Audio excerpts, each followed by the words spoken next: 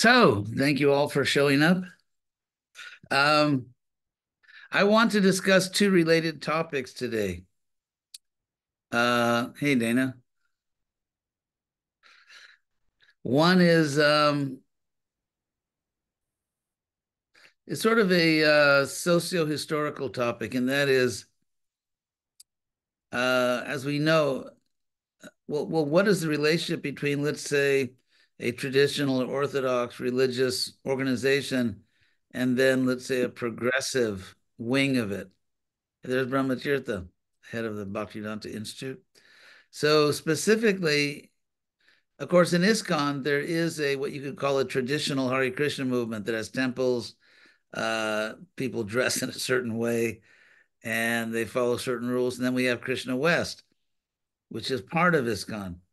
And so ultimately, I think this is an interesting sociological issue in terms of, and we find this even in books by great teachers like Rupa Goswami. He's one of the most prominent teachers of Krishna consciousness, and he lived in the 1500s, basically, so about 500 years ago.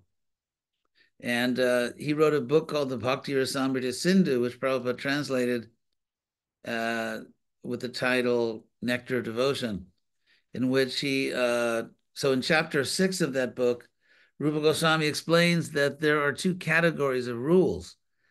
One is fundamental rules, rules that we should always follow, but the other group he calls it details. In other words, time and place adjustments that you don't have to follow always. It's just something which you adjust according to the circumstances you're in. So, for example, dressing a certain way clearly is not a basic principle, although some people don't know that. Uh, but actually, it's a detail.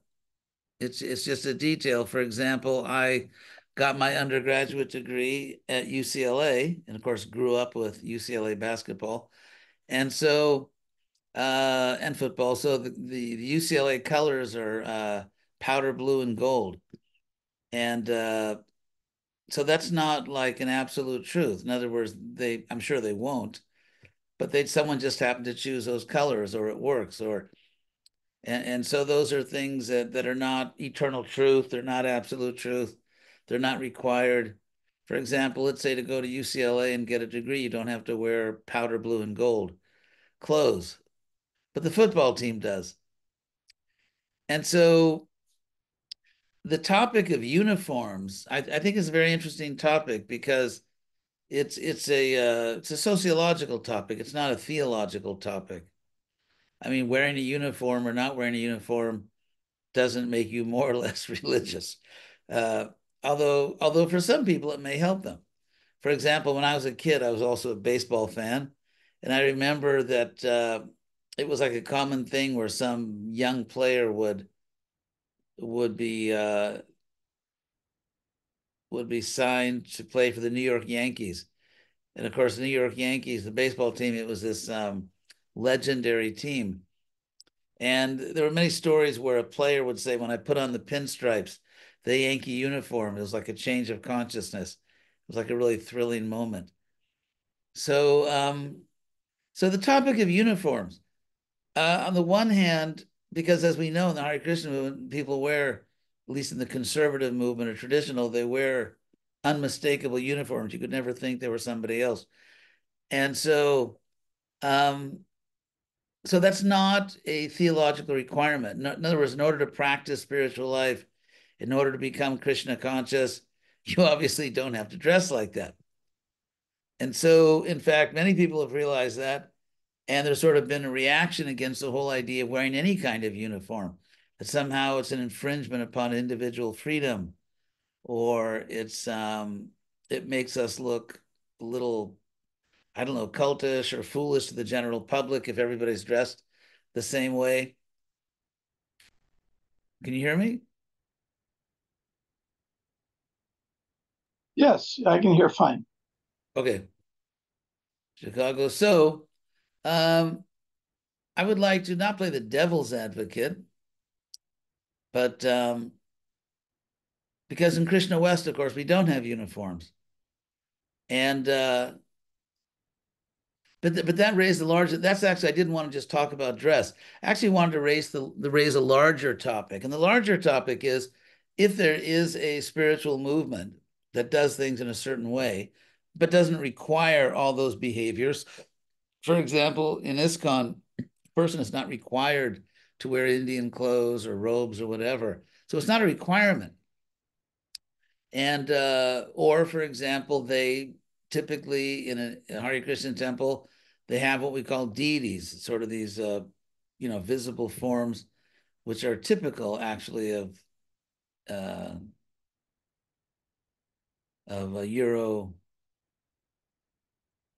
Indian culture, uh,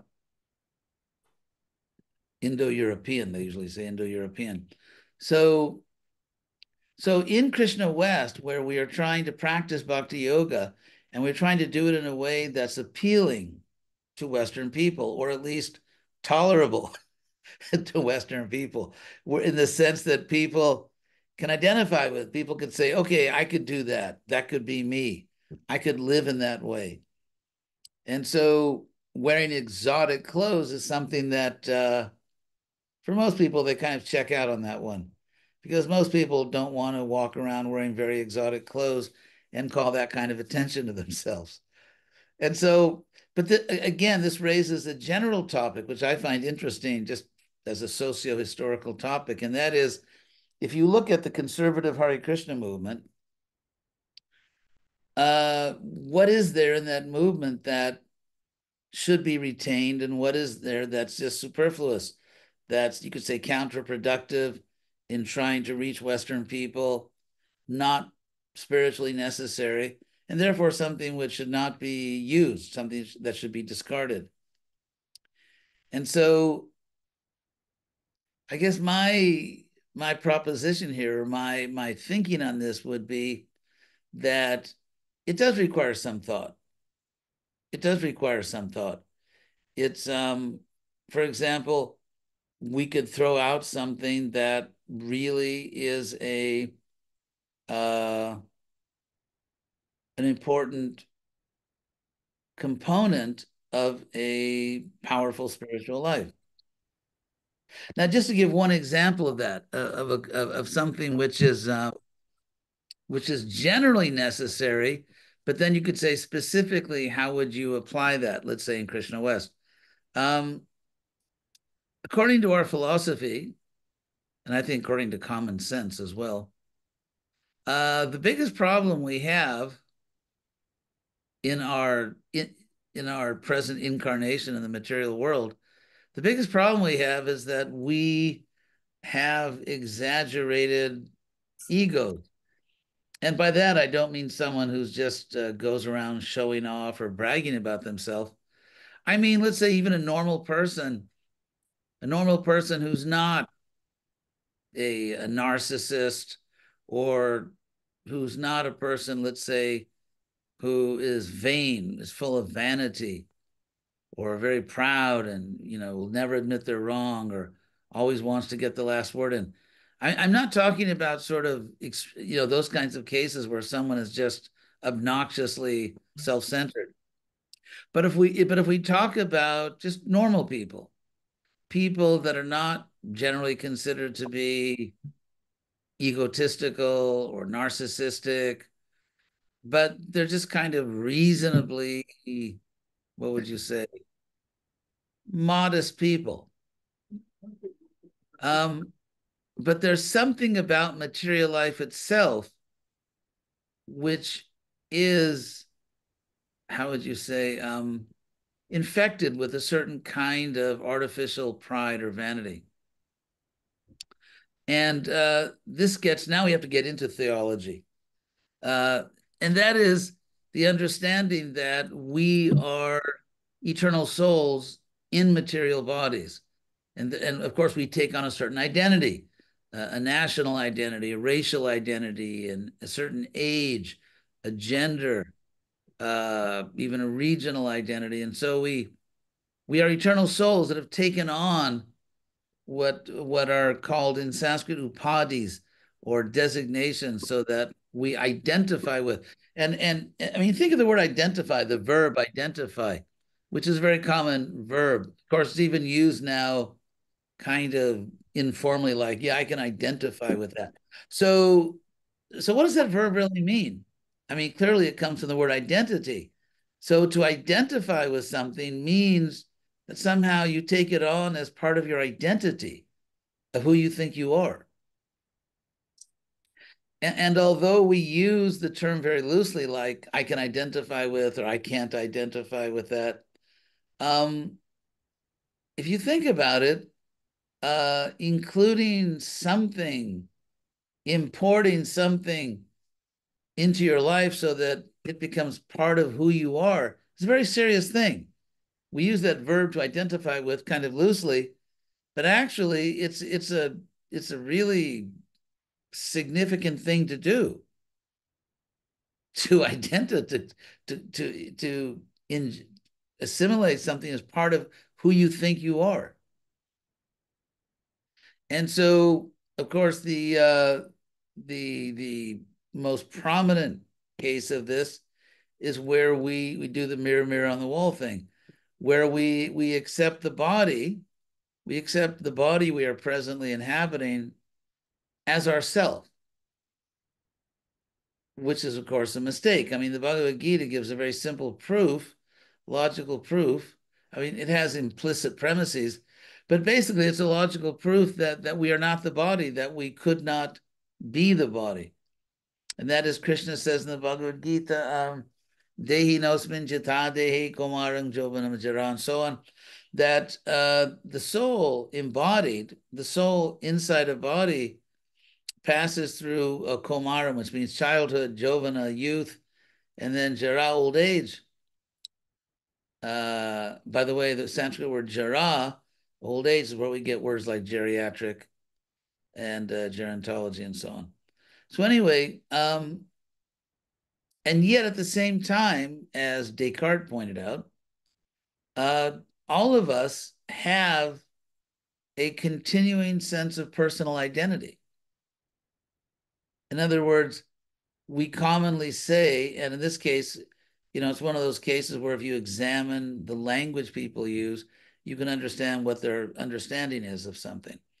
And so people commonly say, I was a child, or I was born. For example, I was born in Los Angeles, and I have the great distinction of having been born in a hospital, which was converted into a Scientology center. But anyway, I won't get into that now. So, but I was born in Los Angeles. So I remember being a young child, and I would say, okay, I lived in sort of West LA. I won't go into all the geography of Los Angeles, but I lived in West LA, just about maybe like a mile or two east of Venice, and I up to the age of 8.5. And so when I think back to my childhood, I remember I was playing and going to school and so on. And there's no doubt in my mind that was me. That was definitely me that lived on Berryman Avenue, uh, in sort of in western part of LA. And so, but that body's gone. I mean, the body I had when I was a kid on Berryman Avenue, that body didn't just stretch into my adult body. It's actually gone. Like, for example, every 2 weeks, you change your skin. You're in a new skin. I know that because when I was at Harvard, I had this really brilliant idea, which was to take care of a garden, pull out all kinds of. I didn't know that the garden was basically a poison oak garden. So anyway, I got this really bad, horrible, itchy poison oak, and it takes 2 weeks because you literally have to replace the skin, because poison oak or poison ivy, apparently it bonds to your skin, and so you just have to wait till you grow new skin. But in any case, so the skin, the different parts of the body. So we've already reincarnated. If you divide your age by 7, that's how many times you've already reincarnated in this life. So people say, do you believe in reincarnation? Yeah, if you're scientific. I mean, if you take science seriously, there's no option. There's no other option. There is reincarnation because we do it every 7 years. And so even though our body's different, we're the same person. At the deepest level, no matter how many times or in whatever ways you changed your mind or your attitude or whatever, it's still you. Like, for example, I can say that when I was a young student at Berkeley, I was like insufferably self-righteous about my political views. In fact, I've read some of my old essays my mother kept, and it's needless to say, it's extremely embarrassing. It's often extremely embarrassing to read the self-righteous papers you wrote when you were an undergraduate, especially if you were in Berkeley in the late 60s. Anyway, so, we've changed our minds, we've changed our bodies, but it's still us. So if you want to be the body, you're out of luck because you can't be. It's just logically impossible. So we are souls, but we take on this bodily identity that we think, we're Americans or we're Bulgarians. Honk if you love Bulgaria. So actually, there's some very nice people in Bulgaria that do Krishna West. We have Krishna West fans in Bulgaria. So then, of course, the bodily identification becomes the basis of further embellishments.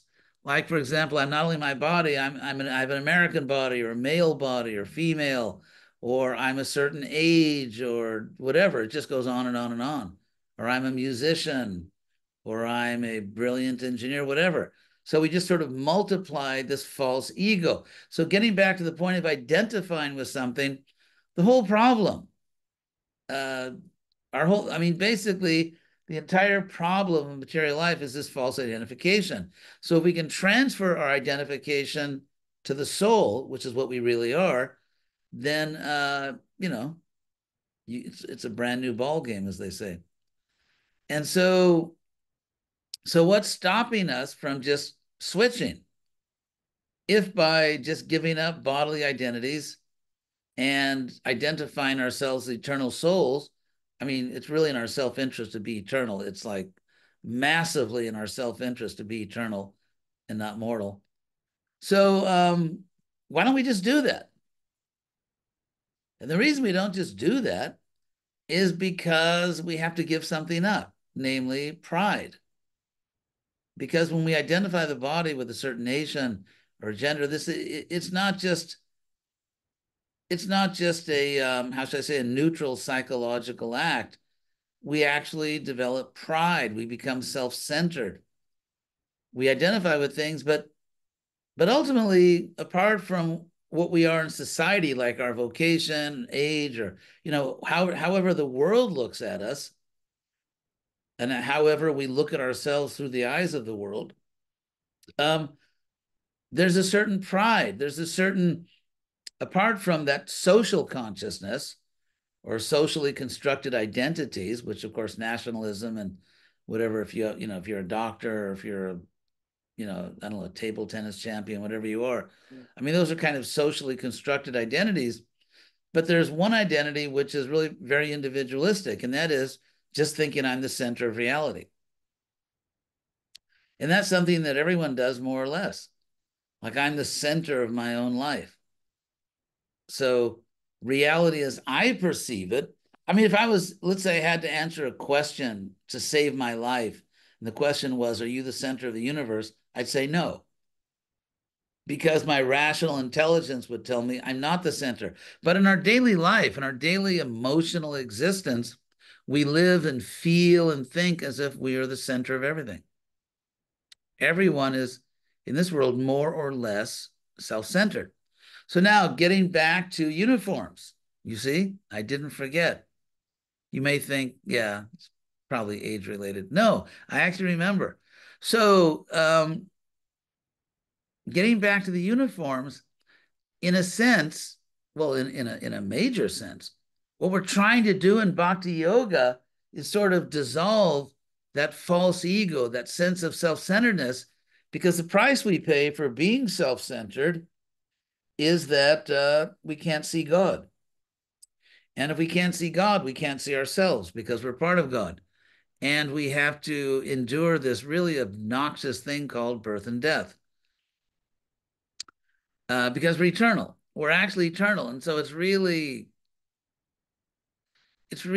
like absurd to die or to think you're dying when actually you're eternal.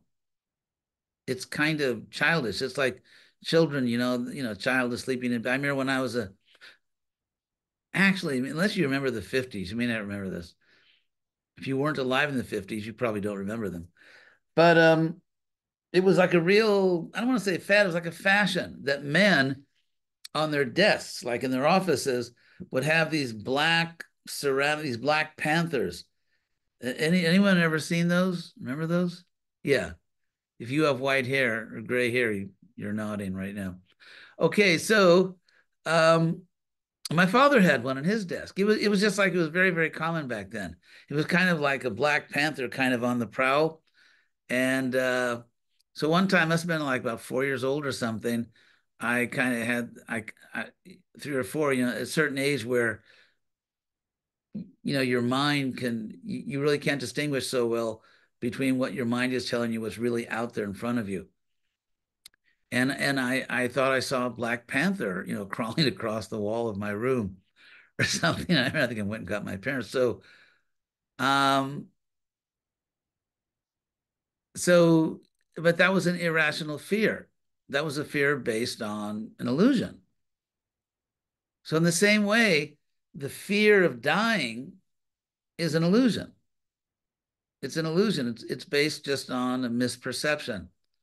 So, but if you don't accept who you really are, which is an eternal soul, then you make up a fictitious identity based on your body. You take the body to be the self.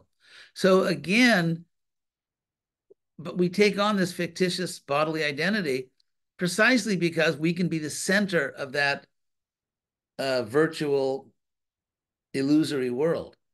In the world that we create in our mind, which is not the real world, we get to be the center of it. And so the price you pay to give up the fantasy world we're living in right now, in which we are our bodies and everyone is self-centered, the price you pay is that you can't be the center. God is the center. And it's some people just don't want to pay that price. Therefore, I say there's like philosophical atheism, but there's also psychological atheism. In the sense that you may intellectually or philosophically say, I believe in God, but you or I, say, we may live in a world in which we're just self-centered. And we see everything kind of through that self-centered lens. And so it's psychologically, we don't really accept God, although philosophically we do. And so if you're practicing spiritual life, it's not enough to just sort of affirm a credo. If you're practicing spiritual life, you actually have to go through this psychological renovation, which is called spiritual practice. And that's what it really is. That's what's just like we chant Hare Krishna. Why? Because most people like to hear their own name chanted. And so chanting God's name instead of your name, or even if you sing some popular song where vicariously, you're the prettiest girl at the dance or the best guy there or something. And so that's why we listen to popular music. That's why we go to movies, because vicariously we fantasize about being something we can't really be in our actual life because of the reality of the bodies we have. So that's what spiritual life is. It's a question of kind of dissolving or just getting rid of this false ego, which is separating us from reality and real happiness and eternal life. And so if you look at the practice of bhakti yoga, a lot of the things we practice are meant to tamp down, get rid of that false ego. So, for example, in India, not only India, Asia, actually, it's interesting. There's this great divide. I've said this many times between East and West, which goes back to the earliest recorded encounters between East and West. The earliest documented encounters between East and West are the great wars between Greece and the Persian Empire, and which is about maybe 2,500 years ago. In fact, they made a movie about it. Brad Pitt, I think it was, played, what was it? 600, 500, 200. I can't remember the number. But anyway, Brad Pitt was leading that number of people against the Persians. So, and it's in 300. 300. Okay, the winning number is 300. So, interestingly, the Greeks thought that the Persians were kind of, or the people, Asians in general, were kind of obsequious, always like bowing and scraping before their leaders. They lacked, sort of personal dignity and everything. And the Persians thought the Greeks were just like these obnoxious, egotistical, overinflated individualists. And so those mutual attitudes go way back. The mutual attitudes go way back. It's not something new. And so here we are practicing an Eastern tradition, but we have Western bodies and Western attitudes.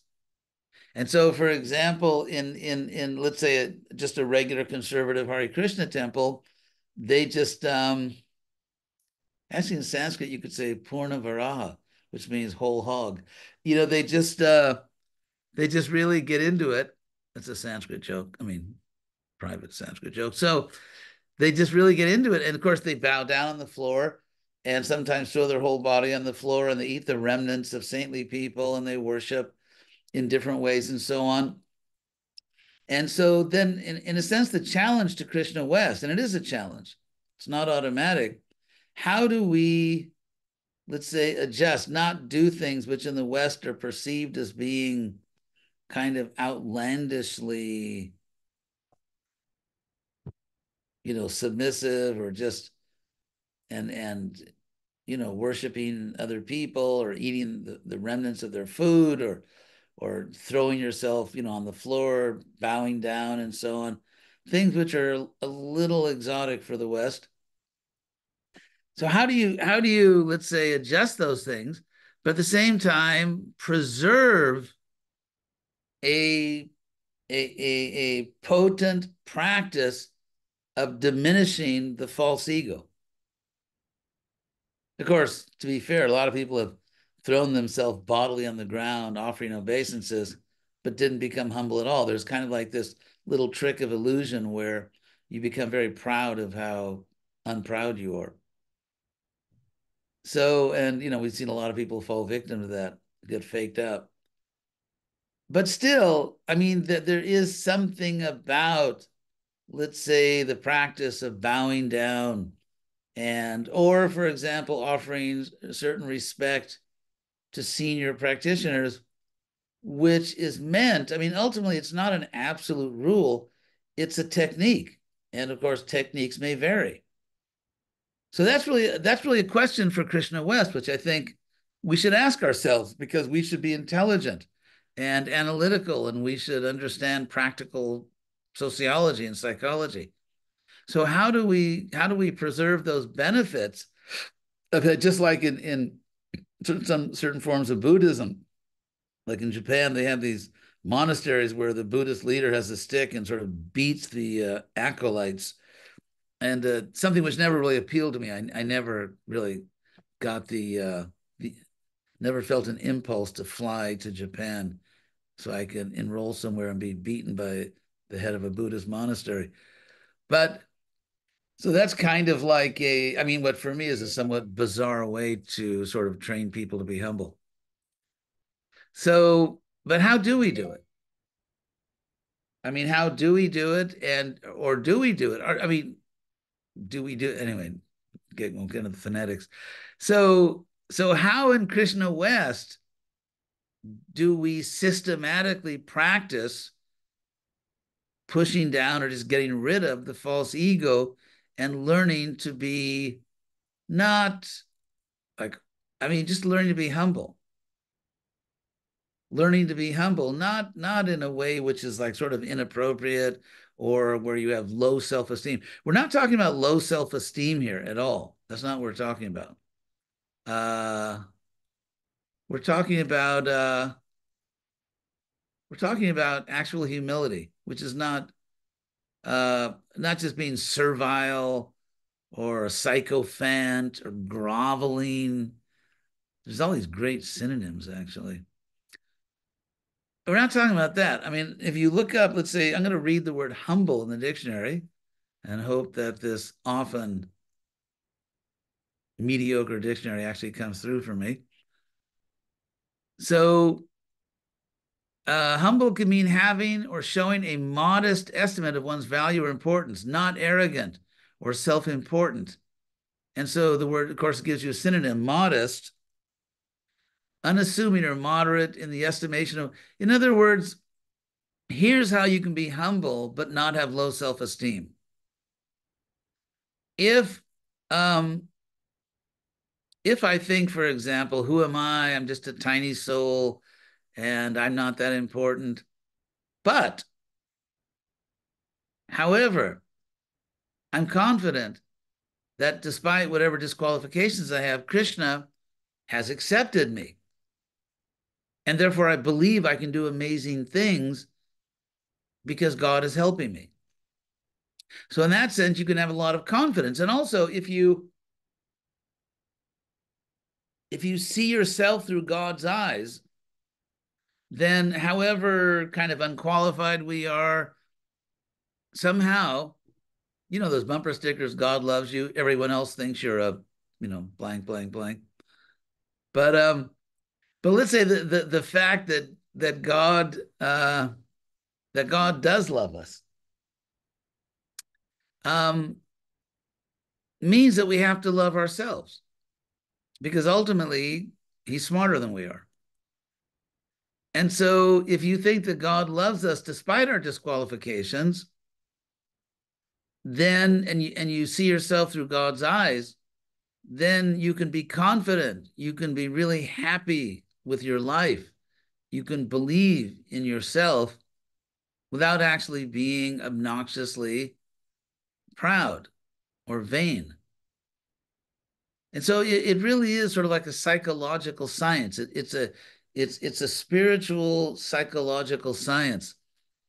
And that's why the practice of bhakti yoga, it may seem simple, like, everybody clap your hands, and chant Hare Krishna. But actually, when you get into the real practice of it, uh, it requires serious intelligence. I mean, bhakti yoga is really for people who are thoughtful, who are introspective, who are really honest with themselves. So it's not just, dancing around and then having a big feast and then taking the rest of the week to recover from the big feast. It's, bhakti yoga really requires, I guess when you're young, it doesn't take the rest of the week to recover. At my age, it definitely takes the rest of the week. So that's Krishna consciousness. So a lot of the things they do in sort of traditional Hare Krishna temples, like bowing down and even like men shaving their head or whatever, uh, it's ultimately not some kind of eternal sacred thing.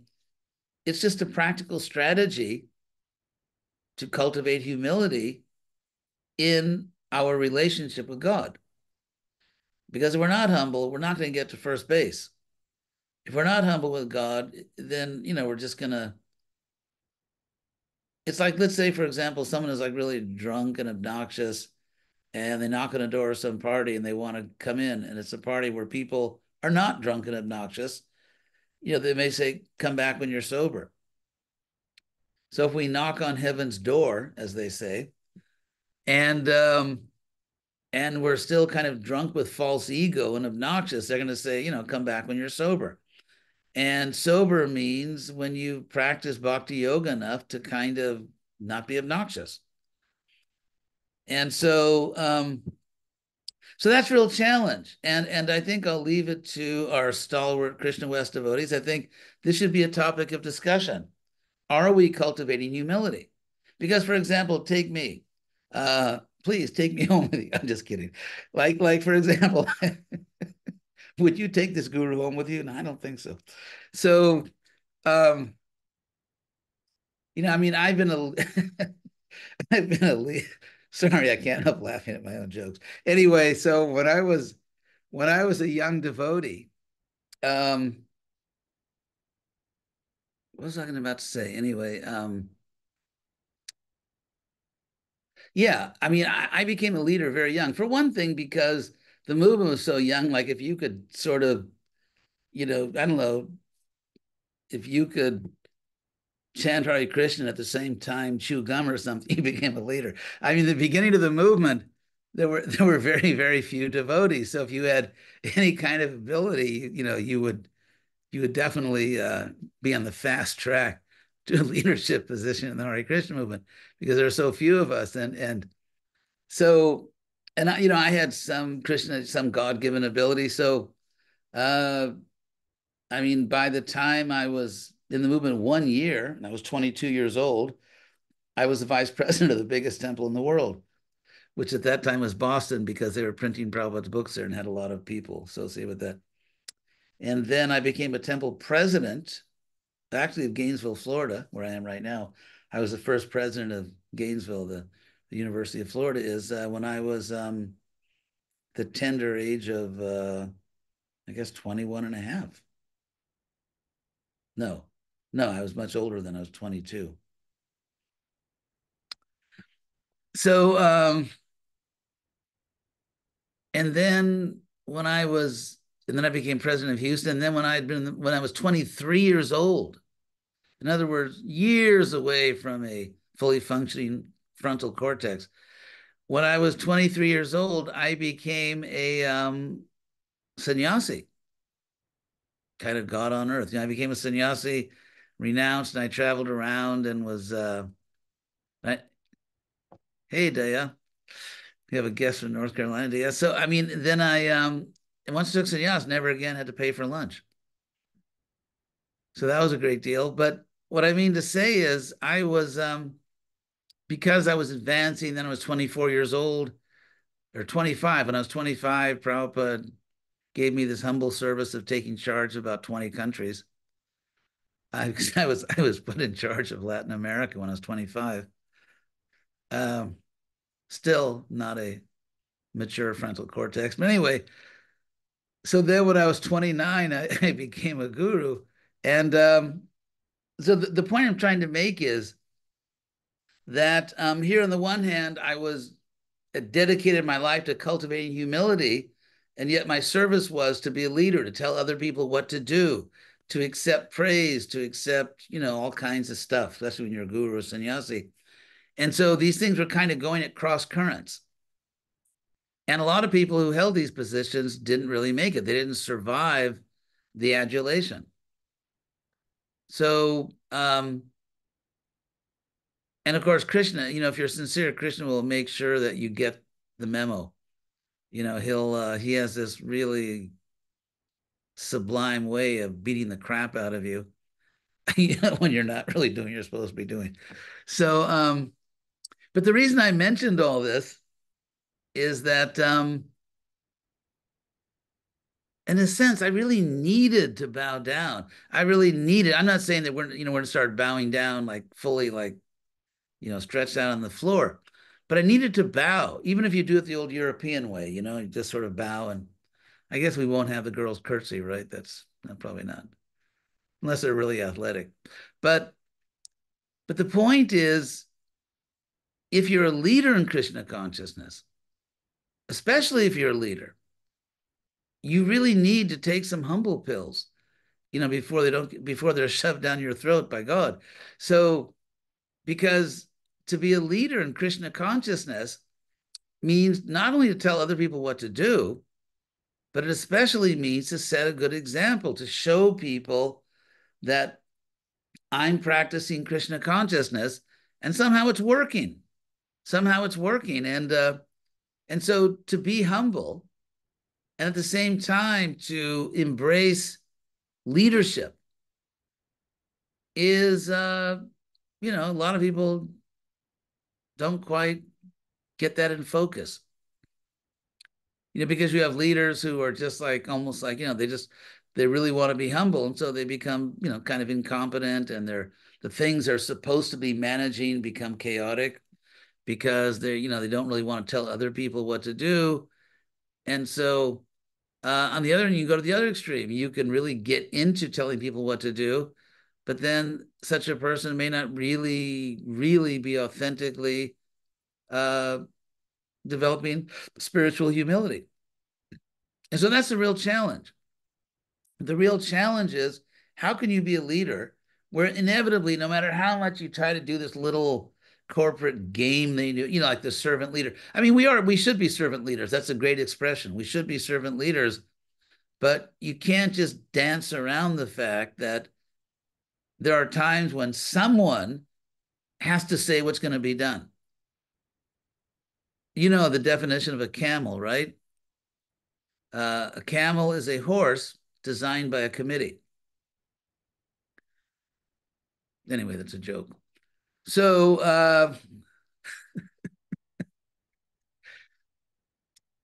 that's a real challenge in Krishna consciousness, because even if, let's say you don't have some official position in the Hare Krishna movement, but let's say you're just going out and you're sharing Krishna consciousness with other people.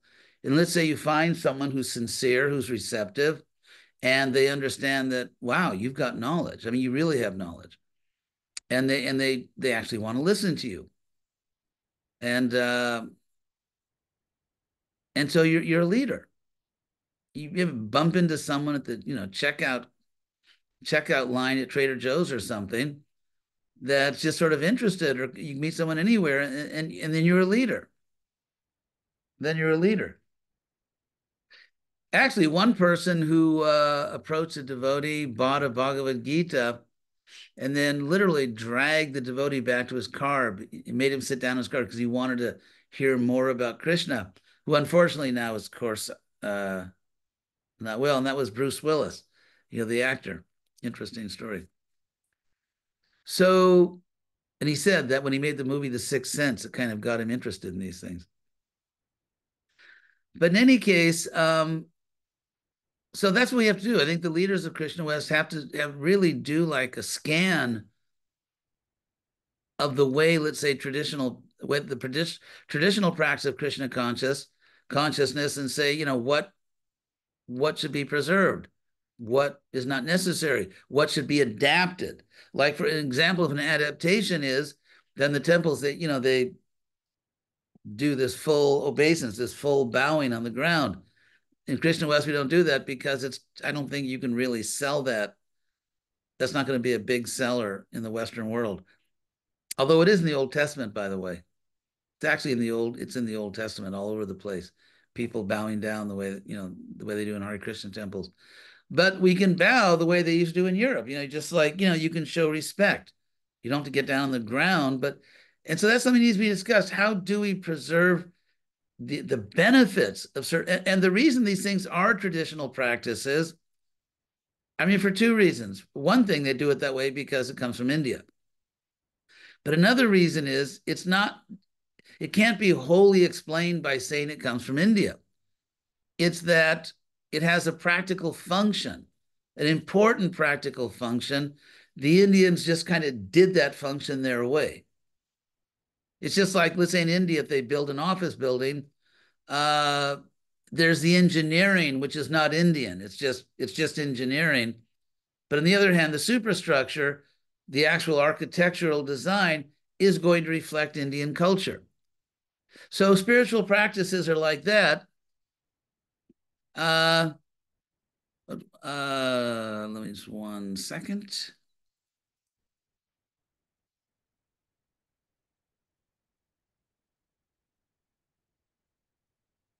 So it's like that, say bowing down, or certain customs, or the way you treat senior people. We have to be intelligent enough to separate, let's say, the actual psychological engineering of it from just the facade. Like, okay, because it's India, this is how they do it. In India, they bow down on the ground. That's what Indians do. However, the active ingredient is not physiological, bowing down on the ground. The active ingredient is the idea of somehow engaging your body in submission. Because if you just engage your mind in let's say, trying to submit to God mentally, but your body, kind of has a life of its own. And so therefore, engaging your whole present existence, your mind, your body, just engaging the whole thing in submitting to God is powerful. It's very powerful. It's a great idea. But then we have to figure out, how can you do that? How can you engage your whole body and mind, not just your mind, in submission to God in a way that is acceptable and appropriate in the Western world? And if you go down the list of, let's say, things they do in, say, Orthodox Hare Krishna temples that need to be adjusted for a Western audience, but you have to, just like, for example, I like chewable vitamins. If someone says I got to take a vitamin, I want a nice, tasty, chewable vitamin, because then I'll never forget to take it. So if I like the taste, I'll never forget to take my daily vitamin. And some people like capsules for reasons beyond my imagination. But the point is, you have to get the vitamin in your system if you need the vitamin. So how do we get that vitamin? How do we get the active ingredient, which was sort of externalized in India, but we still need, but maybe we're going to externalize it, engage our bodies in a somewhat different way. Or, for example, in India, when they see a sannyasi, a renounced person, they bow, they really, it's a big deal for them.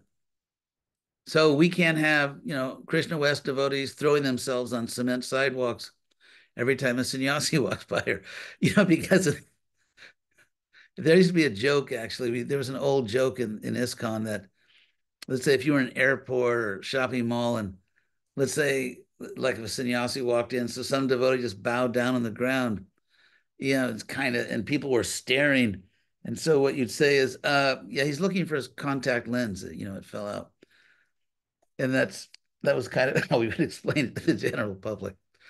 And so, but that requires intelligence. How do you do that? And the last thing I want to, because I want to end on time at 6 o'clock, and that is, let's say, the etiquette towards the guru. For example, in ISKCON, if you write a letter to the guru, they say, please accept my humble or my obeisances or humble. Obeisances is kind of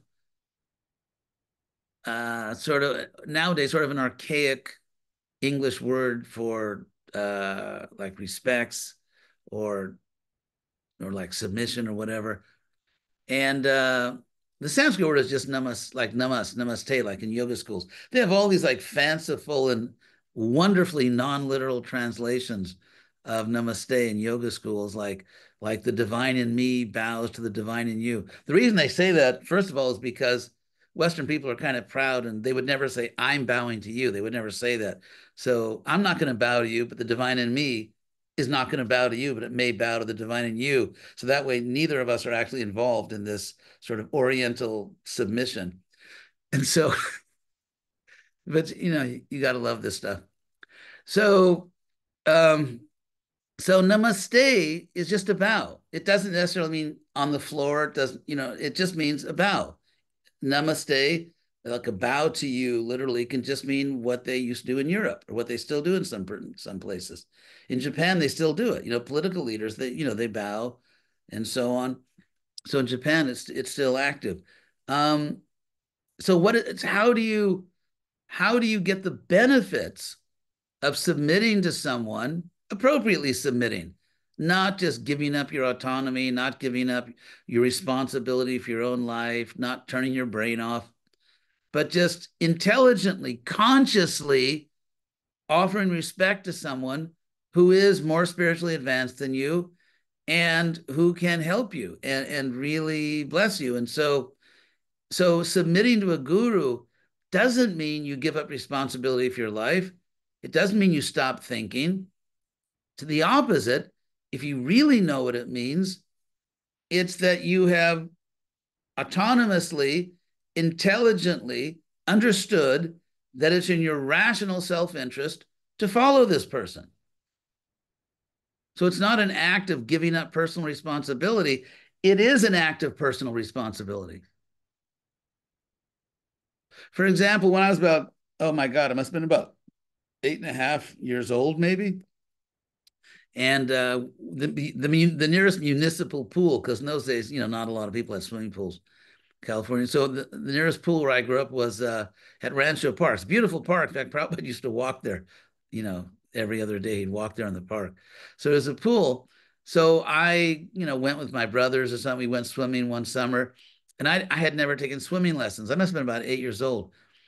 So I just sort of, without thinking, I kind of drifted into the deeper water. I was like, my feet didn't touch the bottom.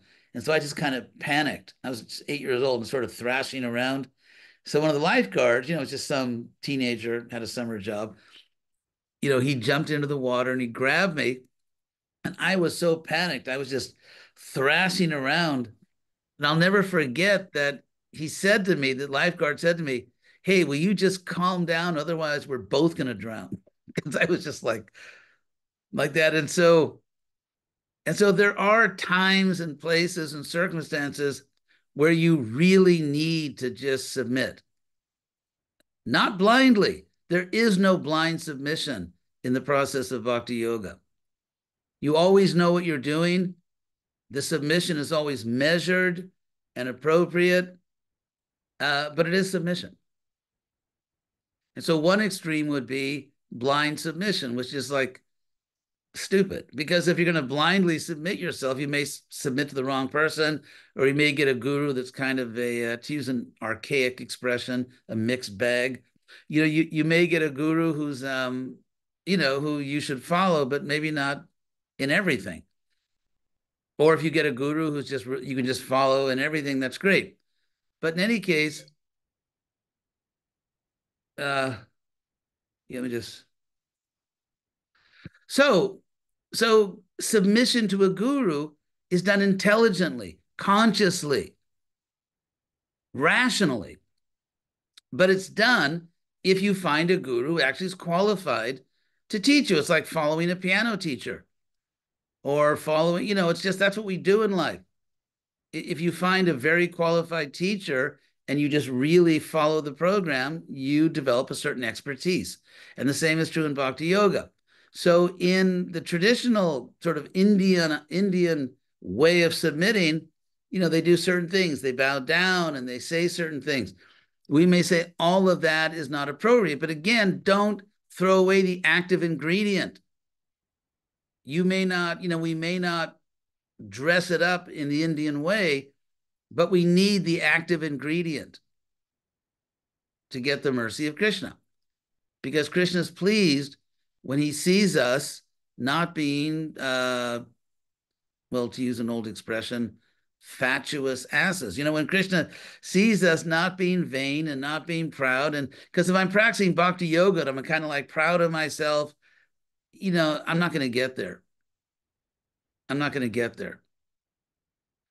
And so, in fact, because submission is dangerous, because you can submit to the wrong person, or you can submit too much, or there's a danger of submitting too little and not getting the spiritual benefit.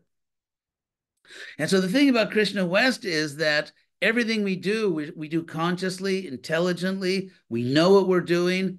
We never give up ourselves. We never just give up responsibility for our own lives. But there are situations where I can see that it is absolutely in my rational self-interest to submit to this person, because I see that the instructions I'm getting are appropriate. And if the guru tells you something inappropriate, you need to slam on the brakes. So it's not giving up responsibility for your life. It's just responsibly, consciously following a qualified teacher. But anyway, because we are proud, because we do have the false ego, the danger is that we don't submit. I mean, there's a danger of submitting blindly, and there's a danger of not humbling oneself. You can always go off the road on both sides. And some people, let's say if you're driving, you're so afraid of going off the road on the right, you end up smashing into the, what do they call it thing? Between the two lanes. My God, I can't believe I forgot that. You know what I mean. You can go off the road to the left. Hey, there's good old Hey, Leslie. guardrail, does that Yes. work? Or Yeah, divider? yeah. I mean, there's guardrails on both sides. If you only have guardrails on one side, you may be in danger. So we need Median. guard. Yeah, the median, right? Yeah, we need Yeah. guardrails on both sides so we don't blindly submit and just give up responsibility for ourselves, and we don't remain too proud to really get the benefit and to really learn, get the blessings of a qualified person. So anyway, those are the points I wanted to make. And so for all of you, we have many Krishna West leaders here. And so that's really our challenge. You could say it's an intellectual challenge. It's a philosophical challenge.